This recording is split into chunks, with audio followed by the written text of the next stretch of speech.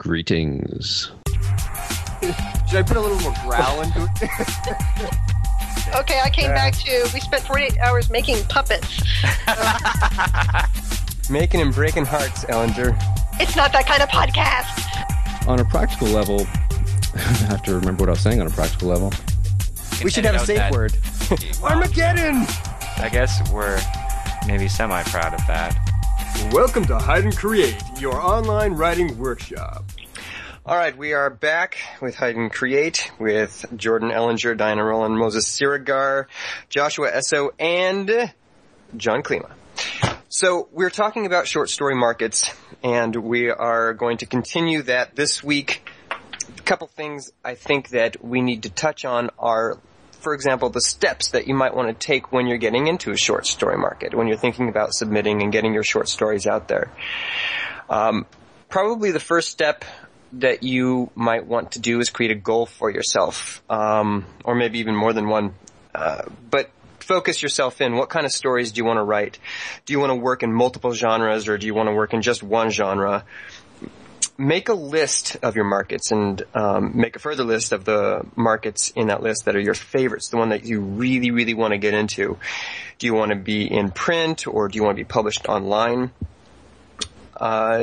Do you want to make as much money as possible, or are you fine with non-paying markets because they're well respected? As soon as you know what you want, then you can actually go after it. And I'd like to suggest that you always set your sights as high as possible. Start at the top of your personal list and then work your way down. After you have figured out what you want to do, then I suppose the next step is to write a really awesome cover letter. After you've written your story, of course, we're taking for granted that you have a really cool story. So write your cover letter before you submit. Make it awesome, of course. And I was wondering, John, what do you at Electric Velocipede, what do you expect in a cover letter? What do you require? So this is one of my answers that's going to frustrate people. My opinion on cover letters is different from every other editor I know. I would almost rather not have a cover letter if I could. I'm with you. I'm there. I just want to see your story. Yeah. So what I try to do, I want to see, Dear John, not Dear Gardner Dessois or Dear, I'd like it to be addressed to me. And then, here, attached is my science fiction story, Invasion of the Robots. It's about 4,500 words long. I look forward to hearing from you, Bob, writer. I don't need your list of credits. I don't need a blurb about your book. I don't need you to tell me to go buy your book, as I had someone do recently. Oh, no. So wait, was that me? That wasn't me, right? No. I already have all your books. So. Okay, good. A lot of people want to focus on different writing credits, and I'm not as good as I used to be, but I really work hard to keep up on all the markets. So it's rare for someone to get to me where I don't know their name if they've been published in other places. It happens more often now than it used to, but I'm getting back and reading better than I used to for a couple years there when we first started having kids. Poor kids, I'm blaming them for everything. I just remember I was on a panel at a Worldcon and having this conversation, and the one person said, well, you need to list all your credits. And I said, if you have writing credits, I already know who you are. And they looked at me and they said, oh, do you know this person? And I picked up the recent copy of Electric Velocipede. I said, yeah, I have a story from him in the new issue. So sort of, that's a nice trick. Zing. Oh, yeah. Very lucky. But I think you have a really good point, though. It's like, it's the whole thing. If you have a good story, your credits don't matter, basically. And right. If you do have a lot of credits, they're going to know who you are anyway. But so I think that's a really good point. I think, that's both true and not true, right? Like when I read a story, I don't look at the credits at all. We have an electronic submission system, so I go very much on your first paragraph, right? If your first paragraph is awful, I generally won't read the rest of the story. But in print magazines, you have to remember that those print magazines have the names of the pros on the outside, and I know that for Ray Gun Chronicles, the anthology that we're putting out, we're putting those names on the outside, and we have X number of slots for new writers, right? And the reason, Fantasy for Good, there's a charity anthology that we've just recently launched. I think we're going to have something like 3 to 5 slots for new writers, and the rest are all going to be reserved for writers that will be able to sell that anthology with their name, right? So if you're doing an electronic magazine, then yeah, the story is all that counts. So my thing when I submit a short story is I put the worst paragraph first, and it just gets progressively better, so that by the time the editor gets to the end, they're like, "Oh my god, it was so great." So how many short stories have you sold? No, I guess I haven't really done that yet. That's fine if your worst paragraph is great. There you go. Yeah. And it's one of the things that someone pointed this out to me, and I'm one of the big proponents of start with a good hook. The problem is that can't be the entirety of your story. You can't have a great hook and then 10 pages of junk. You have to have 10 pages of great hook. So, but I still see lots of things where it's such a slow build up. You're not writing a novel, you're writing a short story. You gotta get my attention right away. I know he's talking about my story now. Like, so, no, I'm never talking, if you think I'm talking about you, it's not you, dear listeners.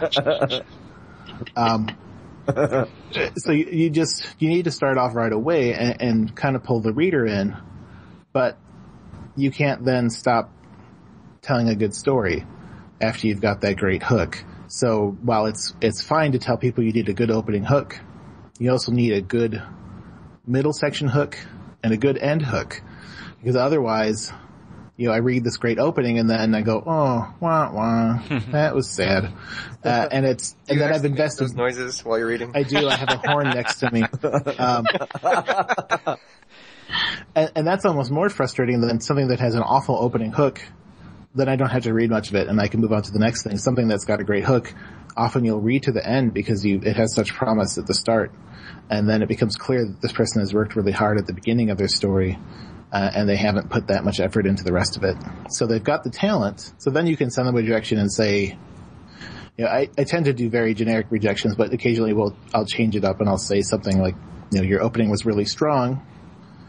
So they know that they can do this. They can write. You just need to be strong all the way through your story.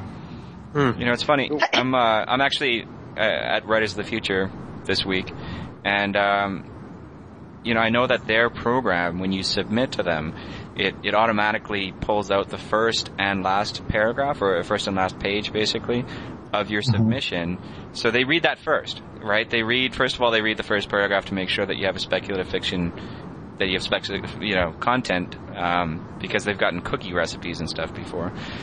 But, and then they also have the last section because of what you were saying, John, about having that kind of, can you land the ending? Because that's a lot more rare than people think. Definitely. And that's what you're looking for. And, John Joseph Adams put a post up recently where he talked about how he had edited some work. It's a really great post. I think it was up on the Inkpunks website, and talked about the editorial process. And he got permission from the author and put up a lot of their conversations. But you tend to buy stuff for a publication that's pretty much publication ready.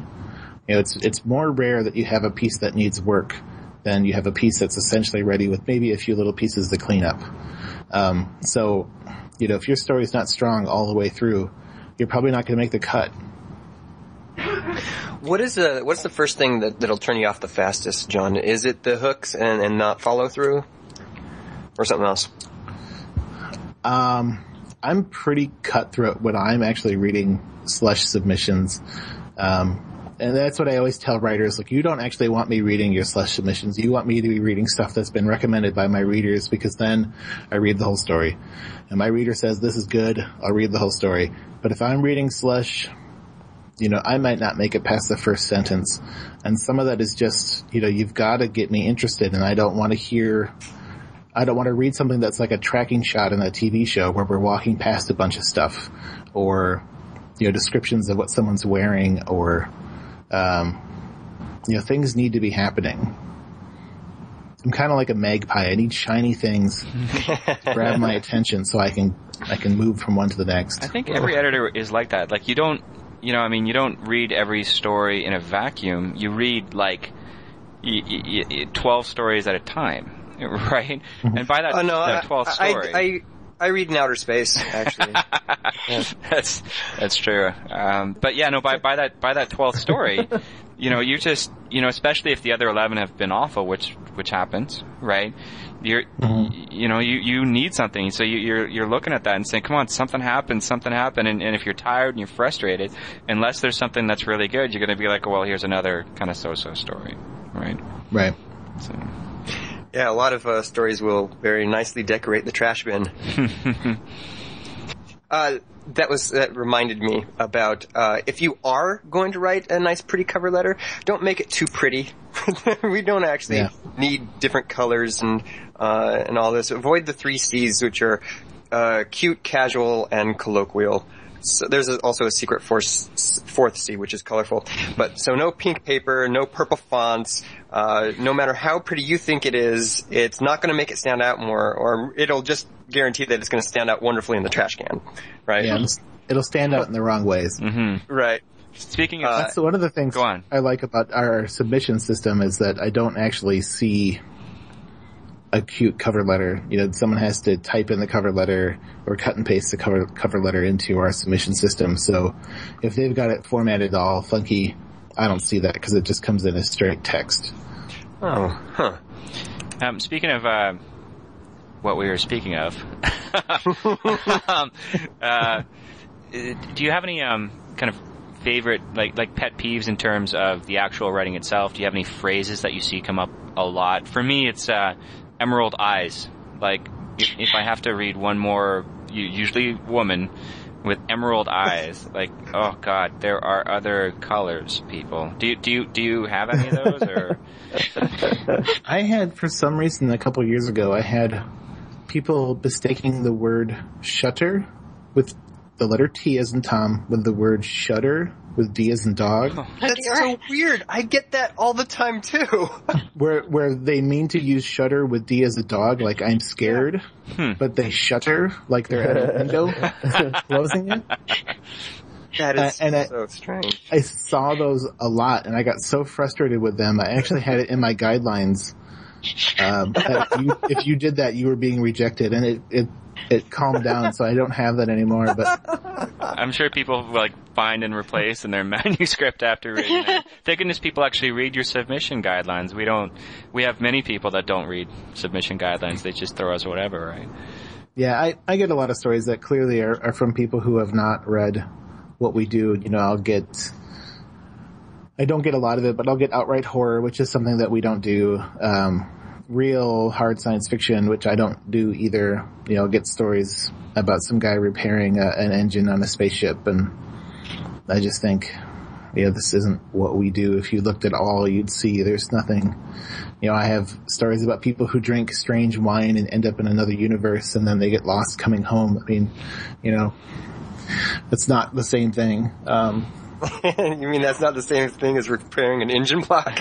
Yeah. If you're going to do an engine block story, you got to have something weird happening in it. What were you about to say, Jordan? No, that was my question. I was going to say that anything that gets you auto-rejected, but I think John answered that with the shutter question. Oh yeah. The big thing right now is the lack of contact information, which is it's more baffling than frustrating. I just don't know why you would think that would be appropriate to send off a story without your information on it. The only thing I can think is that with the automated thing, they must figure that it's absolutely attached at all times. But as you said, it's just that should be one of those things in your manuscript itself. No matter what, you always have your contact information, upper left-hand corner, blah blah blah. Right. When I'm in a kind mood, I have to assume these people are opening up their word processor and they just start writing. They're not thinking about it as a submission or that there's a process, or they don't even know that there's a procedure for how you do these things. Perhaps it's funny. Perhaps they think that your form that will automatically tag it with their information, their email address, and so forth, and so they don't think that it has to actually be in the attachment. now our listeners will know that no matter who you would submit to, put your contact information. Unless it's Writers of the Future. That's a different, right. Everyone else, though. Joshua, can we link to William Shunn's manuscript formatting template in the posting for this podcast? Yeah, it'd be easy. Because that's what I use. You know, like professional writers have a certain format in their submissions, and I think that William Shunn suggests Courier New, and that's what I generally use. But many magazines these days want Times New Roman. Yeah, in terms of I use Times New Roman because that's what my publisher wants. Yeah, exactly. So yeah, if people specify, you should do what they specify. Yeah. You shouldn't argue with the editor as to what you think of the typeface they choose. You should just use the typeface they ask for, or go to another market. Yeah. There you go. Lucida handwriting. Yeah, there was an awful Comic Sans episode early on Electric Velocipede that I regret these days. It's a collector's edition, though. Yes. Yeah, I try to tell people, think of it like a job interview. You know, if the job interview said, you know, show up at 10 a.m. in a suit and tie, you don't show up at 11 a.m. in your shorts if you really expect to get the job. You know, so if I ask you to use Courier New 11 point, then that's what you should use. And technically, if you don't use that, I could reject your story. Now, I'm not that much of a curmudgeon. As long as I can read it, I'll read it. But sometimes we get things that are like one long paragraph, you know, for 10 pages, and you think, what have you ever read like this? Like, well, my point when I was talking about submitting to agents, every agent has different submission guidelines, and I've always stressed you follow the guidelines for that particular agent. And the reason is because when they're going through slush, they're basically doing you a favor, and this is how they deal with it most easily. This is what makes it easiest for them to read through everything and get through all the slush. And so, yeah, you want it to be as easy for them as possible. You don't want to put another step in their way, because then that just makes it that much easier for them to go, screw it, it's not worth the trouble. Yeah, I think Nick Momtas has an analogy that I'm going to just kind of expand upon. Like, imagine that you're a vendor and you're selling oranges, because I mean that's what writers really are. They're vendors, and editors are customers, right? So imagine that instead of selling stories to your customers, you're selling oranges, right? And your orange might be the tastiest orange out there. Like, it's just, you bite into it, the juices are everywhere. It's just your taste buds are thrilled. But if it looks awful, like if the peel is kind of like a disgusting green and maybe a little bit of mold on it or something like that, no one is ever going to get a bite into that orange, right? No one's going to go after it. So your job as an orange vendor is to make sure that your orange looks really great so that people want to bite into it and get that juicy inside.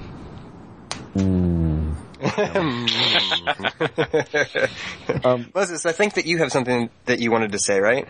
My hand is raised. John, I'm when you were talking about that story of the guy who's really great at it and you never find out what it is, it just made me want to ask you, do you have any other favorite or memorable or stories that come to mind that you've published in the last 2-3 years, with, you know, maybe a short version of what it was about? And I don't know how to pronounce her name. Megan K, we'll call her. Published in issue 24 last year, a story called The Night We Drank Cold Wine. Is absolutely beautiful. It's one of my favorite stories that I've published. And I talked before, it's a story about a couple of the man's family makes this yellow wine, and he takes this girl out on a date, and they drink the yellow wine, and they go somewhere else. And it's not a very long story, so I can't give a lot more details than that, but it's very beautifully written.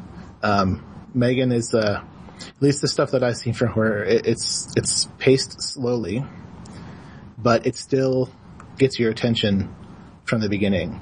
So that's the trick. You don't have to be frenetic and shiny, but you have to be interesting. Ken Liu's story, I take that back. Megan's story was in issue 25. Ken Liu's story in issue 24 was difficult to format. Huh. And I'll leave it at that. If you go look at it, you'll kind of see what I'm talking about. In a print magazine, it's a piece of cake. Really easy to do. Online and in an ebook, it presented different challenges. But I think we did a good job of maintaining the necessary formatting to make the story work. What else? And I guess another story from issue 25, Damian Walters Grintalis has a story called Glass Boxes and Clockwork Gods, which is probably the closest to horror that I'll publish. And it reminded me a lot of the movie 9, the one with the little doll figures. Oh, yeah. Animated. But not that at all. But you might, now that I've said that, that'll be in your head if you go read it. But, it's post-apocalyptic. Things have gone south for the humans, and these sort of godlike creatures are playing with us as they want to. So there's a couple pieces from last year. We've got a story coming out in the new issue called The Irish Astronaut. Again, The Irish Astronaut, which is just gorgeous. It's a writer that I haven't seen anywhere else. She lives and works in Ireland. Publishing movies now. The story is set in Ireland, and it just feels like Ireland, and the language is just so lush and rich. And again, it's another slow-paced story. So some of the stories I've liked best that I've published are slow-paced, which is odd because I tend to try to push people to get the story going. But if you're interesting from the get-go, you can be slow. And so tell me where I can go again to get these issues and also subscribe electronically. If you go to electricvelocipede.com, that's electricvelocipede.com. You'll be able to see the last 3 issues are online electronically. And you'll be able to see table of contents and things from all the previous issues. Weightlessbooks.com is the ebook store for Small Beer Press. From there you can buy back issues and current issues in a variety of formats. You can also subscribe to Electric Velocipede. And if you are a Kindle owner or a Nook owner, you can go to your Amazon store or your Barnes & Noble store and get the last couple issues for your Kindle or your Nook, as well as forthcoming issues as they come out. Great. Thank you. I'm going to do that. Some of those stories sound pretty awesome. Yeah, ditto. Thank you. Yeah, for sure. The one that you told us about last week with the things that he does, or the way he does. What was the title again? The Way He Does It by Jeffrey Ford. That one's just online. It was actually reprinted in Jeff's story collection, The Drowned Life, which came out from Knopf or William Morrow. So I've had a story appear from a major New York publisher that was originally published in Electric Velocipede. That's awesome. Sweet. Which is pretty cool. Jeff Ford is just one of my favorite short fiction writers. So we're getting real close on time, but before we have our final thoughts, I'd like to ask one more question about wait time. I know that in many markets that you submit in, you're going to be waiting for a month at least, most likely many more than that. I was wondering, John, what is the wait time right now over at your magazine? For rejected work, we've been having a turnaround time of probably 3 to 5 days. For work that gets recommended, then you kind of hit the log jam that is me, and all my time and all the needs that I have and things I need to do. So, I believe that I still have stuff from late November, early December in there. But I really work to keep in touch with people, and I have people tell them feel free to contact me and get in touch and ask me questions. And if someone is tired of waiting, I'm more than happy to let a story go and let it go on to another market. I don't want to have your story in sort of kidnapped in my system. So I want you to be able to do what you need to do with your story. If you want to take it to another market, that's fine. But I was going to say, but you don't like simultaneous submissions, is that right? I don't prefer them. People certainly can do that. And then my only question is, or my only requirement is, if you do that, to either let me know up front, or if it gets accepted somewhere else, let me know right away.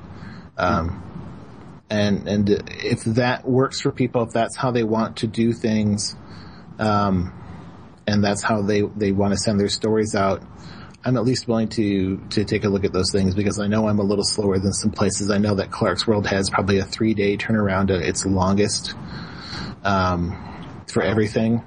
Lightspeed is probably a similar amount of time. So, these places have a fast turnaround, so I don't want to be the guy who's got your story for 7 months, and, then that's what happens. We were talking before, like, you sit and read 12 stories at once, so then I'll have a chunk of time and I'll sit down, okay, I gotta get through these stories and get responses off to these people. See, like, that's not bad to me, I was in the slush pile of a certain Canadian short fiction magazine for 460 days, and that, I think, is insulting to writers. Oh. That's ridiculous. And I know there's a rather large market that we've named on this show that has those kind of wait times too, and I would literally never submit to those markets, because I think that's just disrespectful. Especially for short fiction. Yeah, exactly. But I think, like 7 months even, I think is reasonable, right? Like, everyday fiction has a wait time of 90 days, right? But we have it's flash fiction, so we can generally pound through those stories pretty quick. But December, so November. The oldest story that I have is from December 10th. Yeah, so that's not bad at all. I mean, it's just April now, right? So, do you treat those submissions that they say, oh yeah, I'm simultaneously submitting this elsewhere? Do you, because you see that sometimes where editors are like, okay, sure, as long as you tell us up front.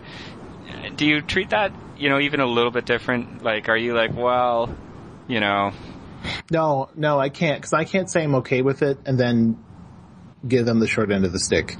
I don't think that's right to do. If I'm going to say you can do simultaneous submissions, then I can't say, well, we'll just reject those, because then I should just say don't do it. So, the thing that happens to me is something's on simultaneous submission that gets recommended by one of the readers, and it takes me a little longer to get to those, and then in the meantime it gets accepted by this other publication. And sometimes the timing of the message from the writer and when I get to the story don't match up, and I'll have just read the story and then I get the email saying, oh, this was accepted somewhere else, and you think, why didn't you tell me yesterday? But, Yeah, like, my time, we don't allow simultaneous submissions at Everyday Fiction because, we have 3 or 4 readers look at it, and they all give you personalized feedback on your stories, right? And I think, well, God, like, we're just about to accept something and it's been published elsewhere. Why did we waste our time, right? Again, it's the customer vendor analogy, right? We're your customer, and you have offered something to sell for us, and we're like, yes, we want to buy this, and you're like, well, no, I sold it to this other dude, right? That kind of, that's not a good place to be. So for all you writers out there, a way around this, a good way to get around the wait times, is to write a lot and submit all the time, so you have a steady stream of things going out. Absolutely. That way you don't have to wait. Yeah. Someone like Ray Bradbury was always working on about a dozen stories at a time. And he would write a story, and then he would make himself have it sit for 4 to 6 months before he went back and looked at it again. And that way, in his mind, he always had something out.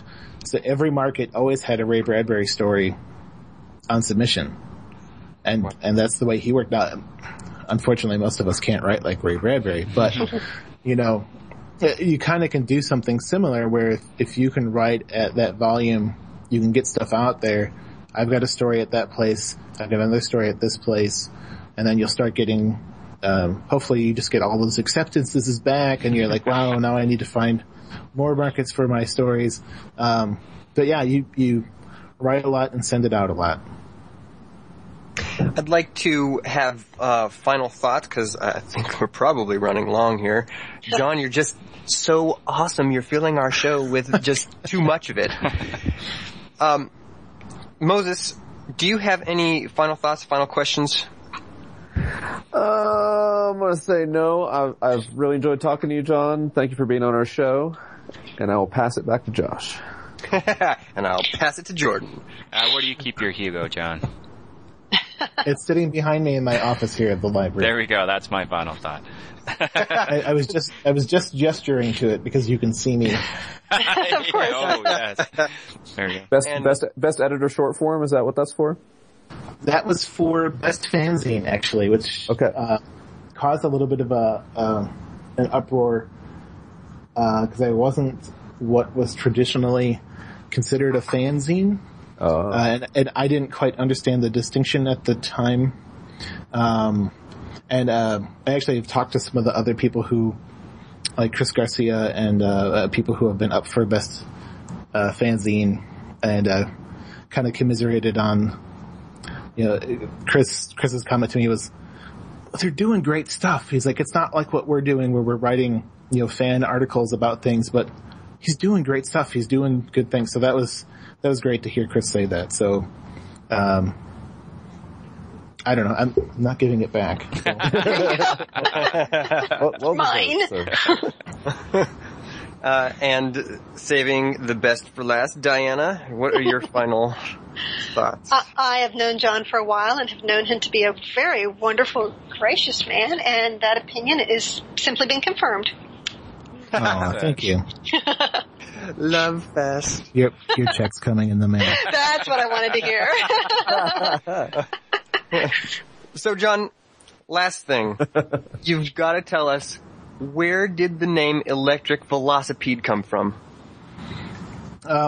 I was trying to think of a name for my magazine after I had left publishing. I was in another industry, and I was going to use the word patina as a cover, as a title. And then I found out that someone I had worked with had a sort of a fanzine in the 70s and 80s called Patina. And I thought, okay, well, let me think of something else. So my wife and I were just bouncing words and ideas back and forth, and we're kind of giggling and laughing about it. And her dad, my father-in-law, often calls a bicycle a velocipede. So I was in the mood of trying to stick two odd words together and see what they sounded like. And I said, Electric Velocipede. And we kind of stopped and looked at each other and said, oh, that might work. It does have a ring to it. Love it. Yeah. Or for a Seattle garage band. Yeah, exactly. Awesome. Thank you, John. We really, really appreciate your time. And that has been this week's episode of Hide and Create. Please join us next time with Lies Writers Tell Themselves. This has been another episode of Hide and Create. The show is produced by me, Jordan Ellinger. The site is edited by Joshua Essoe, and your co-hosts have been Diana Rowland and Moses Siregar.